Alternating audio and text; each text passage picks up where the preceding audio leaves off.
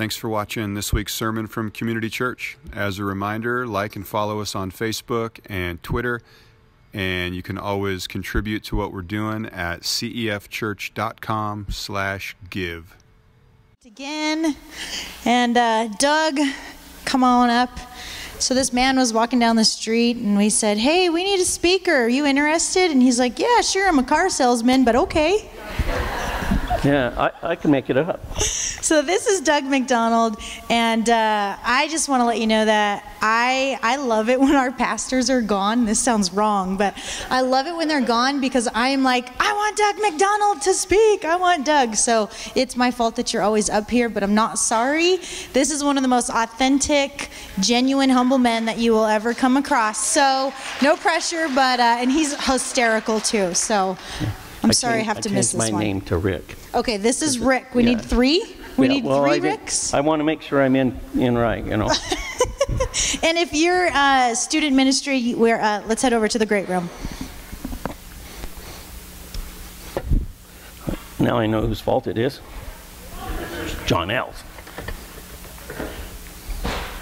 They gave me a clicker. I'm not going to run that. You will find no notes in your Bible.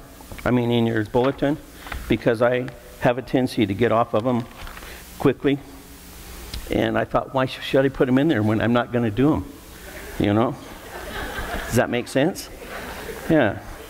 They made the lights really bright so I can't see you. So that means, just so you'll know, I'm usually not too politically correct.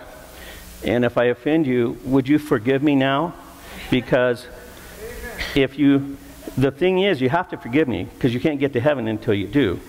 But I'm just letting you know that ahead of time. Because there's no real telling what I'll say. Because that's why you don't have notes. Because I'm not sure. I think before I start, I wrote down here that the first thing I should do is pray, which I didn't do the last service until like 15 minutes in, but I needed prayer at that moment, so let's pray now. Would you bow your heads with me? Father, I thank you very much for this day. Lord, I thank you that we can freely come to a church in America, and we can speak about you. And Lord, I don't have to worry about somebody coming in here and locking us in and burning the church like they are in some of these places right now. But God, you are a mighty God. And we serve you. And Lord, we want to serve you. So just be words for me today. Help me speak them. Let me touch hearts, Lord, through the words. And Holy Spirit, we've already invited you here. And we know that you're here in our presence, Lord. Thank you for this day in Jesus' name. We prayed for each of you beforehand, so you'll know we prayed for you as you were coming to church. We prayed for you while you were arguing with your kids on your way to church. We prayed for you who aren't as lucky and have argued with your spouse on your way to church. Now, I'm going to talk a little bit about a legacy. I'm going to show you something here. This is a Gibson. If you know anything about guitars, it's a gold top Les Paul. It's a 1954 model. My dad bought it brand new in Burns, Oregon. He paid $200 for it.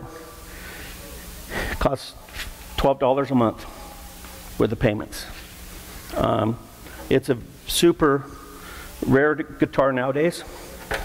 The reason I'm showing you that because that was something that I was handed down, and in a legacy sometimes stuff is handed down that is part of it can be material, it can be in a belief, it can be money. In my case it wasn't money. It could have been, and it would have been all right. The reason I said that is my wife and I were watching Strange Inheritance. If you haven't watched that, I'm not really recommending it, but I'm telling you, they had a cello on there. This cello was made in the 1700s, and Stradivarius made it. And if you didn't see it, when I saw this, I watched it, and this gentleman bought it in about 1952 or 53. He paid $100,000 for it, and he was in LA. You could buy a house for $17,000. So $100,000 on a Stradivarius is probably a little much, I would have thought, but he had it named like something, I don't remember, some general's name or something. It was really kind of strange. But he died, and he left it to his 2 kids. And they couldn't figure out what to do with it, because now they have a Stradivarius cello, and what do you do with it? So they sent it to an auction house, and they had to make sure it was authentic. And I didn't know you could do this, but they ran an MRI on it and a CAT scan, and I don't know whatever x-rays they did on it to find out if it was original, if it was cracked, or any of those things. And it appraised at $6.2 million. So they put it in the auction, and when the auction day came around, you know, typical television show, you're watching it, well, they show it get to $6.2 million, but they don't show you what it sold for. So what was the point of getting me to that, you know? And so the guy said, the girl that was doing the interview, she said, well, can you tell me, how much did it sell for, or how much more did it get? Did it get 25% more, 50% more, 100% more? What was the cost? And he said, well, I can't tell you, the family doesn't want it. She said, was it substantial? He said, yes. And she said, well, so somewhere between the 50 and the 100, there's a price in there. I don't know, 50%. So I don't know if it sold for 12 million or 20 million. So this one's not worth that. But when I saw that, I thought, it's interesting that you can leave a legacy, and a legacy can be so many different things, And so what I wanted to do today is, first I got to tell you this. This is something else I ran across. It's not really has to do with church, so don't worry. It's a shampoo warning. Well, my nephew sent it, and I thought it was very good. It says, we should have been told this a long time ago. I use shampoo daily in the shower, and I rinse the shampoo. It runs down. On the label, it says, for extra body and volume. Did you know that works? So you can't lose weight if you're using shampoo. So here's what you do. So now, I'm using Dawn dish soap. That label says it dissolves fat and that is otherwise hard to remove.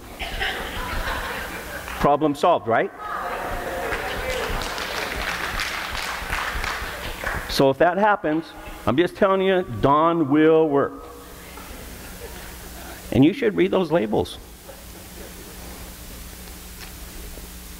Now, when you stand up here, you can drink when you want. It's kind of one of those things I learned from the pastors, so I can do that. So, what I wanted to talk to you about was, Bubba, can you put that first one? This picture right here is a very dear picture to me. This was sent on Facebook.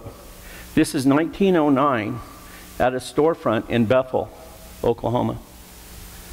The lady on the left is my great-grandmother. They asked, does anyone know this family? And when I looked at it, I went, you got to be kidding me. I said, the little one in the middle with the funny little hair, that's my grandmother. That lady on the left, she died when she was 27 years old, 28 years old from the fever. She had 7 kids. 2 of them died from the fever. Her great-grandmother was, if you have a $20 bill on Andrew Jackson, I don't like him, because he marched them from the Carolinas to Oklahoma. She was a Choctaw. There were 5 tribes that got resettled. Isn't it ironic that the government, in their wisdom, send them to Oklahoma and then find out there's oil on their land? So now they got to buy it back, because they gave away nothing. that I thought, and now we got to get it back because it had oil on it. So this lady died when she was 27, 28 years old. Now she taught her children how to read out of the Bible. So Bubba, would you pull that next slide for me? This is my grandmother and my dad. Now that woman right there that woman is so important in my life. My mother was dear to me. She loved me with everything she had, but that lady right there, she was everything for me. She taught us things that she probably wasn't supposed to. She taught us how to fish, how to hunt. She taught my cousin and I how to drive. It's a wonder she was alive when we were done. And I am not kidding, but she was an incredible lady. And so if you'll do the next slide for me, there's my dad with this particular guitar. There I am with that guitar that he bought that was really cheap. And I'm having my first lesson. I'm only 2. That's as far as the lessons went. He didn't teach anything after that. So anything that you see me playing over here, that's what I learned from guys in the church. So, it's kind of a strange world that we live in, isn't it? And what we do, we hold dear. This guitar, after my dad passed away, and I would finally get a hold of his older friends or wherever they were and talk to them and what have you, they would always ask me, well, does he still have that gold top guitar? I'm like, is that the only thing you remember? This guitar has cigarette burns on it. It's played in every bar in Plumas and Lassen County and Modoc County, probably more than once. But Jim Dunn has played it for worship here a couple of times. I let him. And I bet you my dad, when he bought it, never dreamed it would be held in church, played in worship songs. But it's awesome. What's next, Bubba? So this morning, and I'm going to ask Bubba a lot because when Ruth and I got off a couple of them, so that's why I didn't give you notes.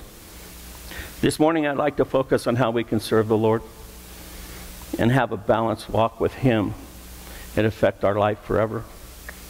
There are basically really 4 areas I'd like to touch on this morning, and that are these: staying in the Word, walking with the Holy Spirit, faith, and prayer. And I mentioned these in this order, and I had to change a couple around for Pastor Rick asked me to, but none of them are more important than the other one. You have to you need to function in these 4 things all the time. You need to stay in the Word. You need to ask the Holy Spirit to guide you through. You need to have faith, and you need to pray. If we aren't paying attention to our everyday walk, it's easy to get out of balance. Sometimes it's easy to get out of balance because of this place we work. We fall in with those that are around us, and we can get out of kilter, we get out of balance. When that happens, we're not able to stand for or stand before the Lord. It counters out everything that we have done if we aren't walking in the will of the Lord. So we need to do everything to keep our walk in line so we can glorify Him every day. Our goal as people of God should be to see that all of those around us would want to follow Jesus.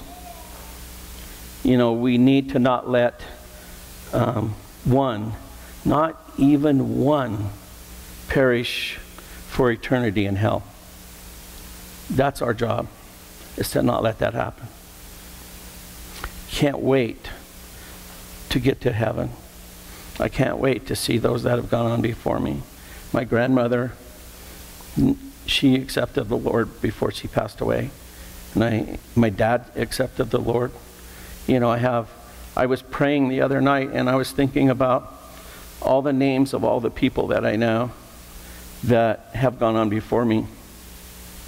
And I had a dear friend pass away about a month and a half ago. And every time I would see him, he would have tears in his eyes.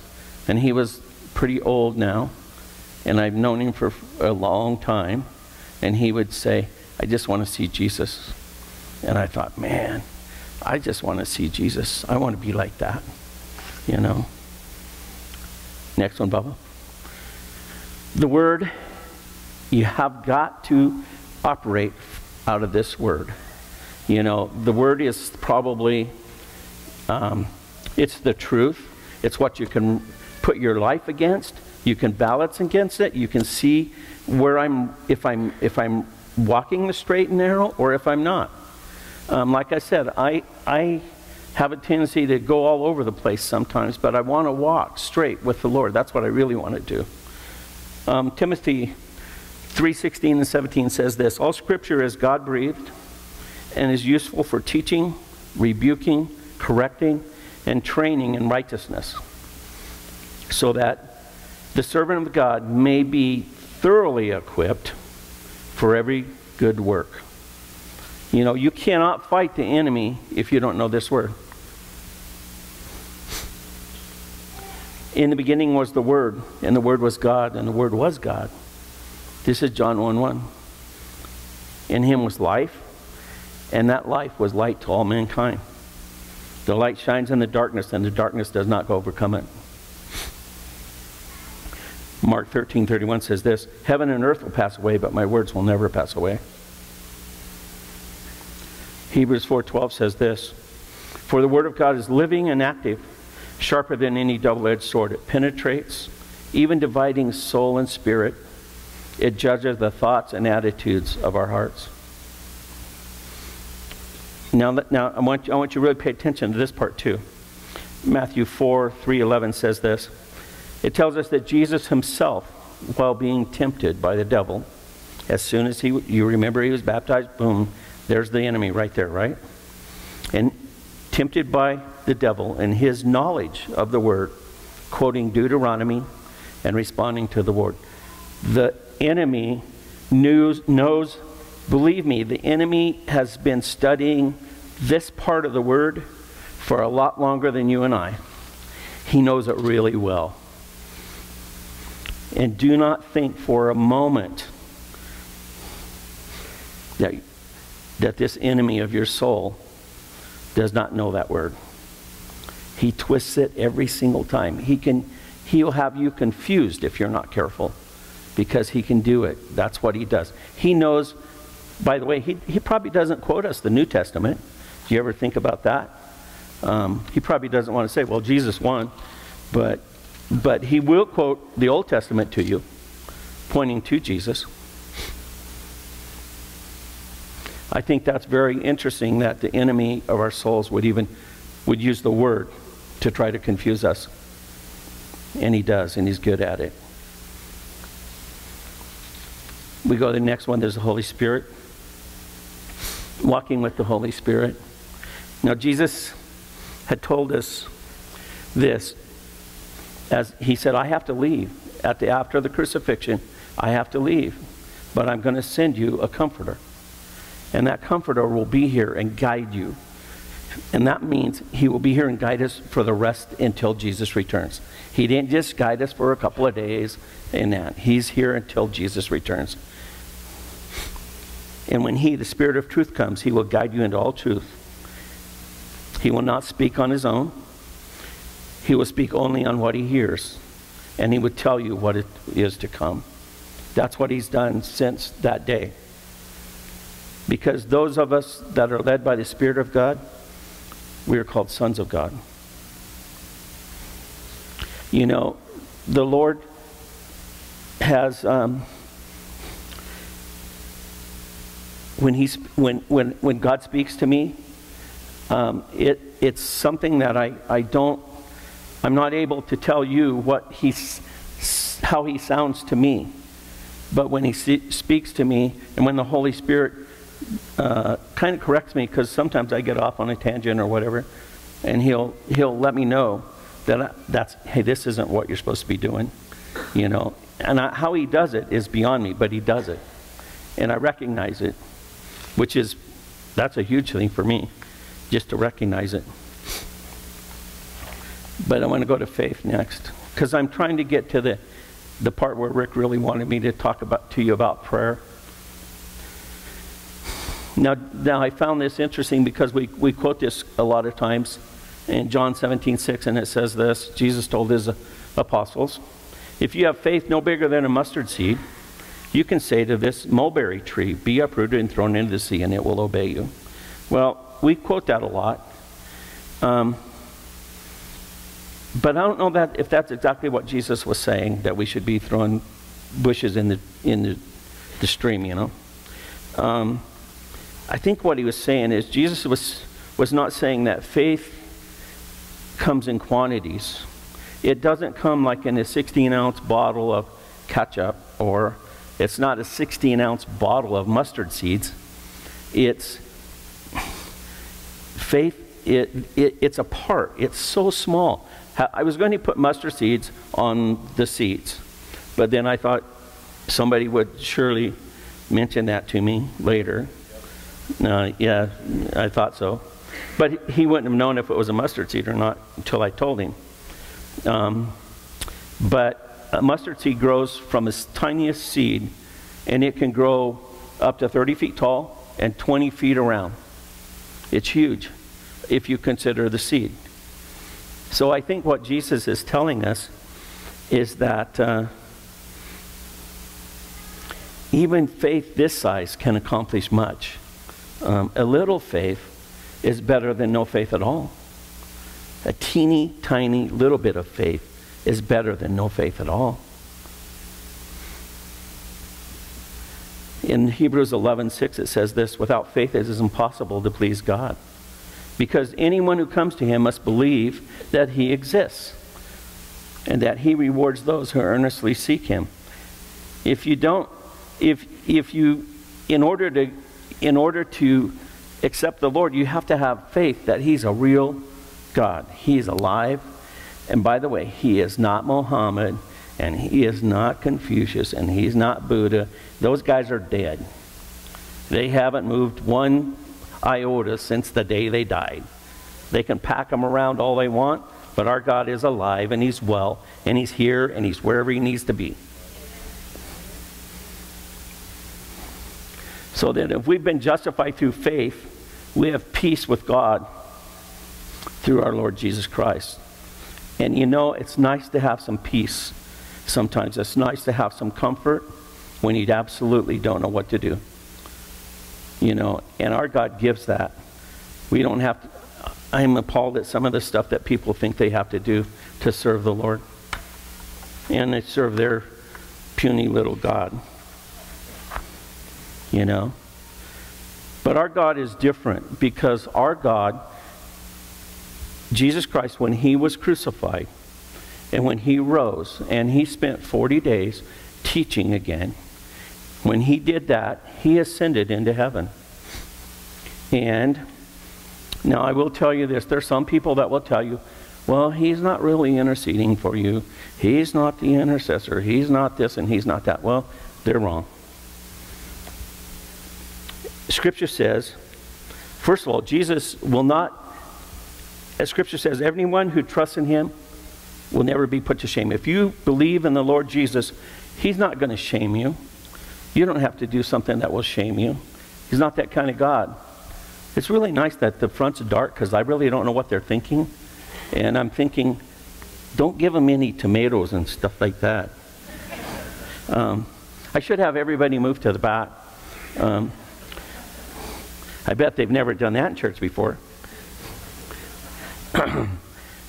Luke 16:19 says this, after the Lord had spoken to them, he was taken up into heaven and sat at the right hand of God. Now to me, that means after he spoke to them, he was taken up into heaven and sat at the right hand of God. I mean, it's not, that's what it says, right?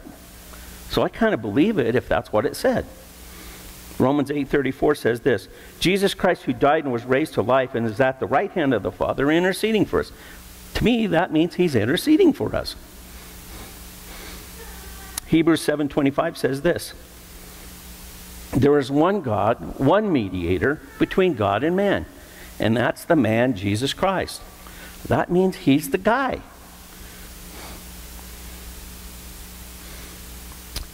Hebrews 4 throws all that old stuff out and says this, therefore, since we have a high priest who has gone through the heavens, it's Jesus, the Son of God.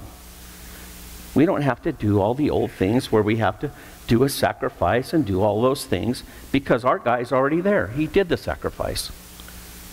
You know, we win. I think the enemy does not read that part. It's true. Would you read that part if it was you? So what I've done is I saved prayer for last. So I want to go to prayer, Bubba. And I saved this because I want to spend a little bit more time on it, because it's one of our building blocks that we're doing. And Pastor asked me to share some things about prayer too. So I knew it was the building block and I was going to share it, but when Pastor asked me about it, then I thought, well, maybe I should do that too.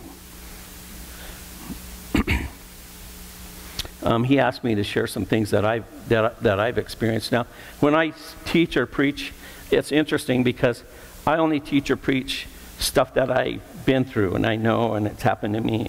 I'm not really good at taking one section and using that and preach out of it. I can do it, but I'm better if I can just if I just go with what I know and what I feel. And I've asked the Lord to make sure and keep me on the right track while I'm doing it. So my faith is that He keeps me on the right track while I'm doing this, so I don't confuse everyone. And as I said, these four things are intertwined together and linked together, you know, so close that you can't operate without one or the other, whether it's faith, whether it's prayer, whether it's the Holy Spirit, or whether it's the Word. It has to all operate together. If it doesn't operate together, that's how we get out of balance. I find interesting that Timothy says this, I urge then, first of all, that requests, prayers, intercession, and thanksgiving be made for everyone. And then he lists this, which I wasn't really happy about. For kings and all those in authority, that we may live peacefully and quiet lives in godliness and holiness. Well, some of those kings and some of those in authority I wasn't sure about, but God said, let's pray for them. So maybe we should pray for them. Because you know what? I think they need it worse than some of us. Some of the stuff that they're going through has got to be tough. Don't be anxious about anything, but in every situation, by prayer and petition with thanksgiving, present your requests to God. And the peace of God, which surpasses all comprehension, will guard your hearts and your minds in Christ Jesus. I can't tell you how much the comfort can come in when it's hard, when you don't know what to do. So I'm going to ask Bubba to do this next slide, and I'm going to introduce you to a lady that became part of my life in September of 1973. So that's 46 years ago. She allowed me to marry her, and she has poured more into my life than anything that she's my kind of my rock. She tells me when I'm doing something wrong, which she shouldn't, but she does. And she points things out to me on occasion, which I say I wasn't doing that, but she probably is right. But anyway, she's been so important to my life.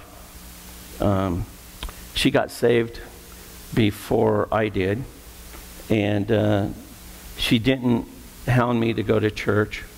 She, by the way, I had good hair, didn't I? Just saying. You know, she didn't hound me to do those things.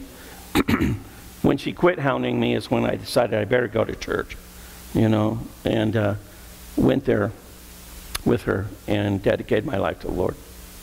But here's what happened, and this is what Pastor kind of wanted me to share. Now, in 1994, my wife was diagnosed with lupus. Now, I had never heard of lupus, and didn't realize how devastating that disease can really be. My wife is like, she's like MacGyver. You know, she can do anything. If you gave her, you know, you can give her a stick and a piece of string and she can have a garden. You know, I mean, I don't know how she does it, but she does it. So people that come over to my house, they say, "Oh, Doug, you've done such a wonderful job with the front yard and the backyard. It's so beautiful." I always say, "Yeah, it was hard work, really hard work. I had to watch her mow." Not because I don't want to mow. I've learned that if she mows, it's okay.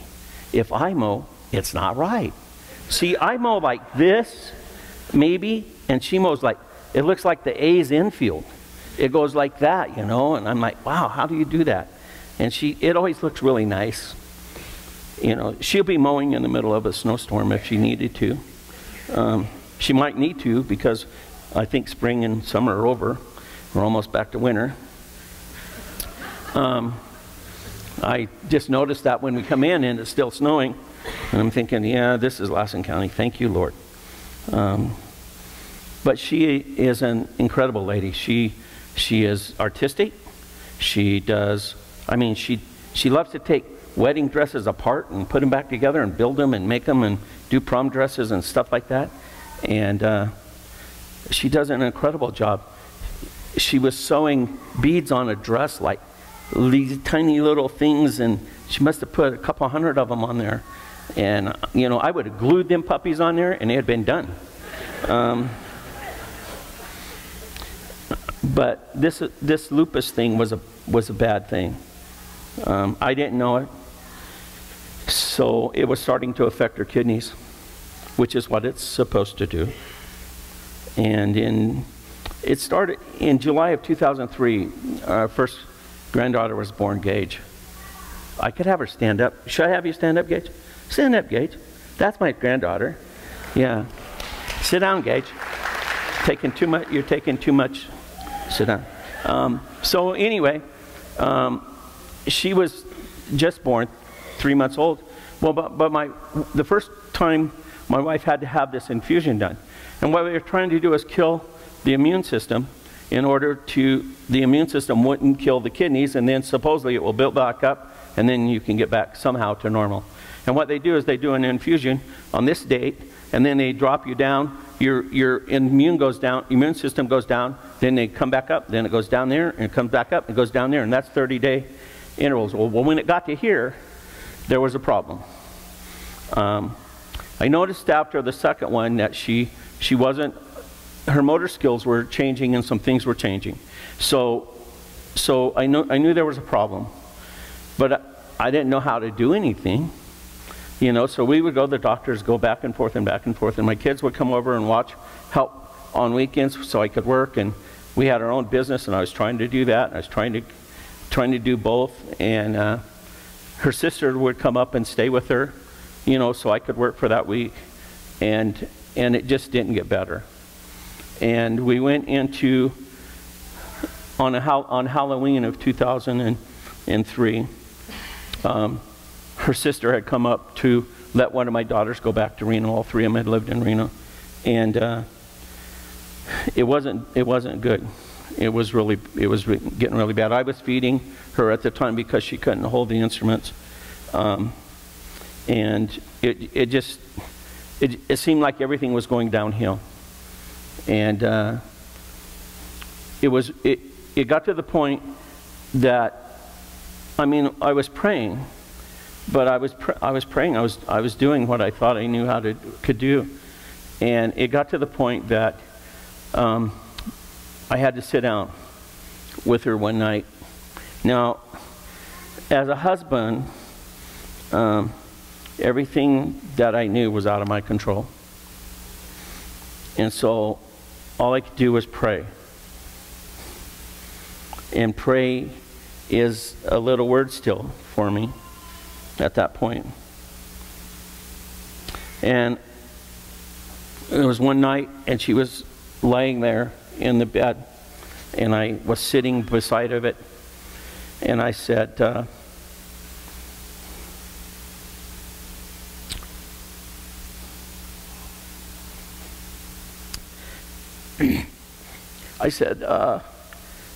Marcia, I have to let you go.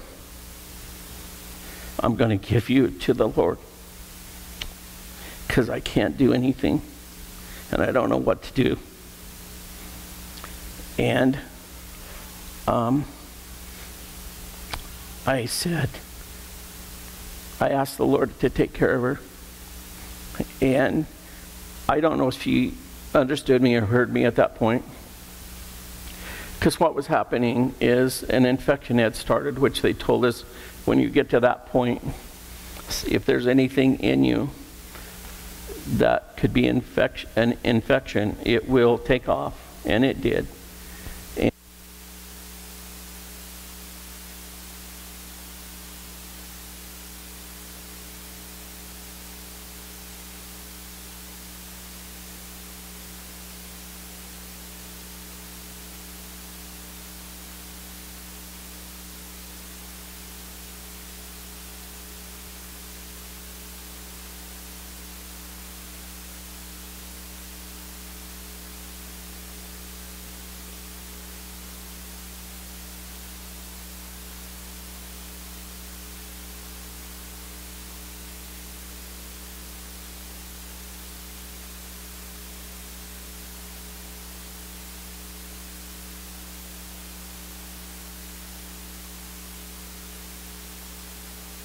Batteries left. So there's nothing I could do, but I gave her to the Lord. And I never dreamed in my life I would have to give her away. Didn't cross my mind that you would have to give someone away that you love. And I had to give her away to the Lord. And I knew what had happened is she had an infection and it had started in her brain. And so they were doing multitudes of blood tests and everything you can think of, and they weren't finding anything. And what happens, and for those of you that are in the medical world, not me, I didn't realize there was I know now there's a brain barrier in the blood. And the blood that goes inside into the brain and the blood that's outside on the skull are cleansed by two different valves in the heart. And so doing all those blood tests, everything would come up normal. But so they had to do a biopsy on her brain, and they did that. And that was a whole nother story, but I won't tell you because that was a really frustrating day for her. And but they did them, and they sent biopsies to Stanford, and they sent it down to Davis and down into San Francisco, and nothing came back. They told us they'll know in 24 hours. They'll know in 48 hours because they never ever get it wrong. Well, it never ever came back with what it was. And what was happening is there were these lesions developing on her brain, and you could see them in the CT scan, and you could see them in the MRI, but they couldn't figure out what they were. And so by this point, she is in the hospital, and she is not conscious. She's semi-conscious. For some reason, she can kind of respond back and forth to me and the kids, but she doesn't respond back to a lot of other people. And I think she recognizes our voice, and she had dates confused, and it looked like maybe she had had a stroke because there ended up being some blood clots in her arm. Her arm was swollen, pretty good size, and there were feeding tubes and all kinds of stuff going on. And they started antibiotics, and the nurses in the ICU told me, Doug, this isn't going to work because she's on too many of them.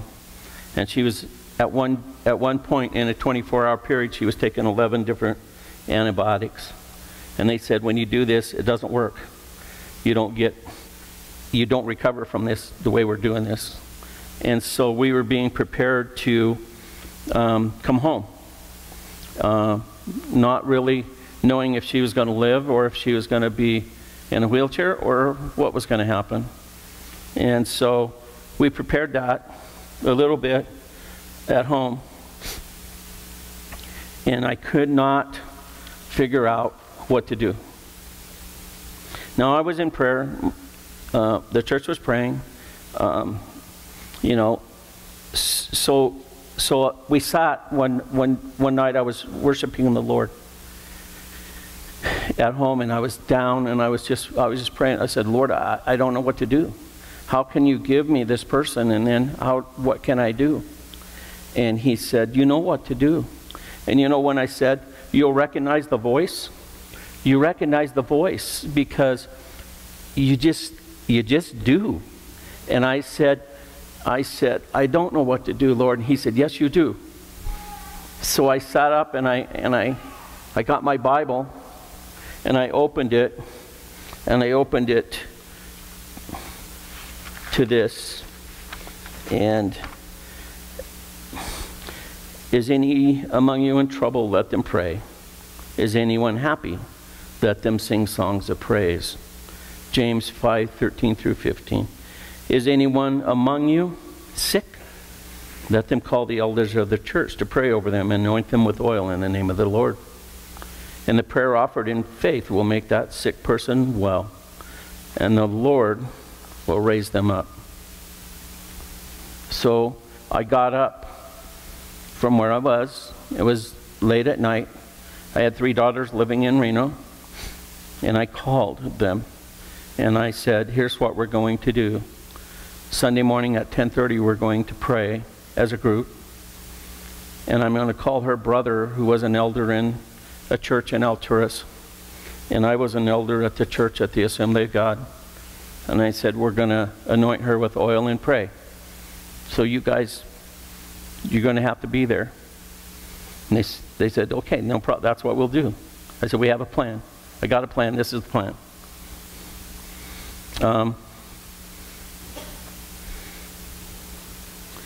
And Pastor Rust, I don't know if any of you ever knew him. To me, probably awesome man to me. I don't know how he was to everybody else, but he would call me on Sunday mornings and Wednesday nights, and he would say, what do you need today? What do you need now? And I would tell him, and they would pray for it, whatever it was. At that point. So I told him, I said, Pastor, I need some help. I'm going to pray at 10:30 in the morning. I'm going to anoint her with oil, and I need your help. He said, what do you want me to do? I said, you just tell me, what can you do? And he said, we'll stop our service, we'll pray at 10:30. I said, that's all I want. So then, in this following 5 days, he said, do you mind if I call some other pastors that I know? I said, I don't mind at all. And this is how the enemy works. The enemy is good. He's really good at this stuff.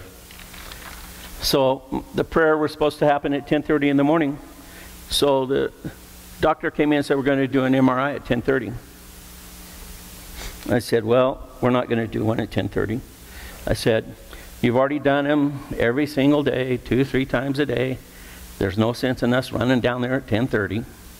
I said, we can do one after 10:30. He said, well, that's what time we have it scheduled. I said, well, we can just reschedule it. It's not a big deal, you know. And he said, okay. So at 10:30 in Redding, Mercy Hospital, I had nurses tell me, this isn't going to work, you know, all the things they were doing. Well, here was what was going to happen. This was about to be a witness to doctors, nurses, our family, friends, and to all the church who stopped and prayed with us. There were over 20 churches that did that. My daughters had church in Reno. They stopped theirs. There was one in Texas. There was one in Oregon. There was one in Massachusetts. I didn't care where they were. I didn't care if they were Jehovah's Witnesses. Sorry. I told you I'm not 100% politically correct, but I'm just telling you. I don't care who they were. If they wanted to pray in the name of Jesus, I don't care. Pray, you know. So I got down there with her brother. We had our anointing oil. We had a plan. We were going to go in and pray. They let 2 people in to the ICU. And so he and I are going in there. The rest of them are going to pray out in the waiting room. So fortunately, as God knows, I had a traveling nurse. And he was a really nice one, good one. And I said to him, I asked my daughter, I said, Carissa, how many people are out there in the waiting room? She said, I don't know, Dad, there's like 6 or 8 or 10, something like that, 6. I thought, well, if I could get my 3 daughters in here, that would help. So I asked this nurse, I said, can I bring anybody else in? And he said, how many? I said, I don't know. 3, 6, I don't know, maybe 8. He said, if the lady next door says that it's okay, because none of the rest of them were having a problem. My wife couldn't even talk. You know, I'm like, how can you get shot, not have a problem over here, and here she can't move? And I'm thinking, Lord, what's going on here, you know? And so I asked. And I said, can I bring him in? And he said, yeah. Did you know you can fit over 20 people in an ICU room? Did you know that? You can. I was amazed. But I had a problem. Because they came in, there was people everywhere in there. And I was trying not to get the nurse in trouble. I didn't want, you know, like, it would be looked bad if they hauled us out into jail because we were too many in the ICU. So anyway, I said, I started to pray. And here's what happened. I couldn't pray. Oh my gosh. The emotion was unbelievable. It was huge. And I started, and I couldn't do it. I could say a couple of words, and I couldn't do it. And I tried. And my daughter stepped up and started praying. And she broke down. And my son-in-law started praying. Took over and praying. You know, he was an ex-Mormon. I'm like, wow, that's cool. But I couldn't do it. And she started praying, and her sister was in there with us. She had several of them in there. She has 5 sisters, so they, you know, I don't remember which ones were there. But her hand had swollen so bad that her fingers wouldn't move. And when we finished praying, she was moving these 2 little fingers like this, you know. And I saw it quickly, and my sister-in-law saw it, and she said, Doug, did you see that? And I said, yeah, I did. And it started moving her fingers. And so I had to get 20 people out of the room, because, you know, you don't want to get the guy fired. And they said, we have a MRI schedule for like 11:30. I'm like, go ahead, I'm there. And we went, we had this MRI done. And I was sitting in the room, and the neurologist came and got me, and he said, Doug, come look at this. And he had all the things up on the wall, you know. I'm pretending I'm like a doctor. Yeah, I see that. I know that. Anyway, he said, I don't know about these lesions. They're vaporizing. I said, well, imagine that. He said, what we're doing must be working. I said, well, what you're doing hasn't worked for 30 days. So maybe what we're doing is helping. And I said, we just prayed in there I didn't tell him we had 20 people in there. I was thinking, you know, there's sometimes you got to be quiet. And I said, we just prayed. And we prayed. That's what we did. He goes, well, whatever you think. I said, you said they're vaporizing. That's what we prayed for. That stuff's gone. You know? And they were vaporizing. They were absolutely disappearing. Unbelievable. The Lord is so incredible.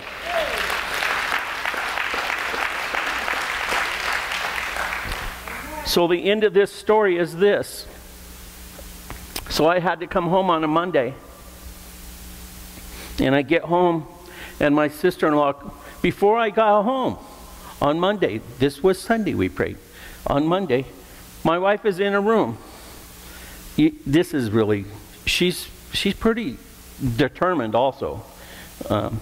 She's got a can of Ensure like this, you know, and she's got the phone that's on the desk like this, you know. I'm like, what are you doing? Put that stuff down, you know. And so I come home, and my sister-in-law calls me on Wednesday. Doug, you're not going to believe this. She's in a wheelchair, and she's going to the rehab center. I said, she couldn't get out of the bed. What are you talking about? She said, well, she can now. She's in the wheelchair. And I said, but she can't get out of the wheelchair. We have to be there. And she goes, I know, but she's in the wheelchair. And she said, I said, where's she at? She's in the van already. She won't get out. She's ready to go. So, okay, I'm coming back down. So I come down to the rehab center in Redding. And if you haven't been out there, it's on 299 on the left. And I took her to it because it was a lot bigger when we were in there than it is when you go look at it. And she has a wheelchair. Now she's racing old people around the center at the rehab hospital. Unbelievable. Then the next thing you know, she's playing horseshoes in there. Yeah, we couldn't do nothing about it. The crazy thing is, we haven't really been able to slow her down either. But we had to do a lot of stuff, and we had to grow a lot. I had to grow a lot. I had to do a lot of stuff that I never dreamed I would have to do. So, about, was it a day before Thanksgiving? We went down there, and then, guess what? My daughter ordered this Thanksgiving dinner from Marie Callender's. Incredible. Guess what? My wife said, we can't eat that. We have to eat what they're eating here in the hospital. We're like, why? That stuff looks good. You know, well, the stuff they served us, I'm going to tell you, if it was turkey a really long time ago. And if you put enough turkey in the juicer and freeze it, I guess it's turkey. But I don't really know. And we got home 2 days before Christmas. Now you got to know this about my wife. If you ever saw her Christmas tree, it might as well be in one of those magazines. Did you say that, Linda? Oh, yeah. Okay. So my daughters and my son-in-laws had got their Christmas tree, and they had it all decorated, and it was all ready to go. And we had a wonderful Christmas. That was incredible what the Lord can do. So here's my ending to my story. We just went down last week. The lupus, it's under control. You know, if they gave her, we prayed. I wanted her to have enough days to see her grandchildren. She's seen all. We have 6 of them. She knows them. She's seen them. She takes care of them. She chases them. But I didn't know how much time the Lord has given her. And it doesn't really matter. Whatever He's given her is good for me. And it's good for us. So I don't want my legacy to be something material as a guitar or as a classic car that I've done or any of that. What I want my legacy to be is that if you see me, please see Jesus in me. Because I want to see Jesus. And so I want you to be Jesus. We need to be that, folks. They got to be able to see that in us, or we can't touch anything. You know, we can't do it. But if people can see Jesus in us, I want them to see Jesus in me when I die. I want my kids and my grandkids to know the Lord. I want them to know Him so that they're there. Because I'm going there, and I've got people I got to see. And I can't wait to see Him. But I want them with me. And so I need them to see Jesus in me. And I need you to see Jesus in each other. I'm going to play a song. It's the last one on there, Bubba. And I want you folks to listen to this song and pay attention to the words. And I'll come back here in a second.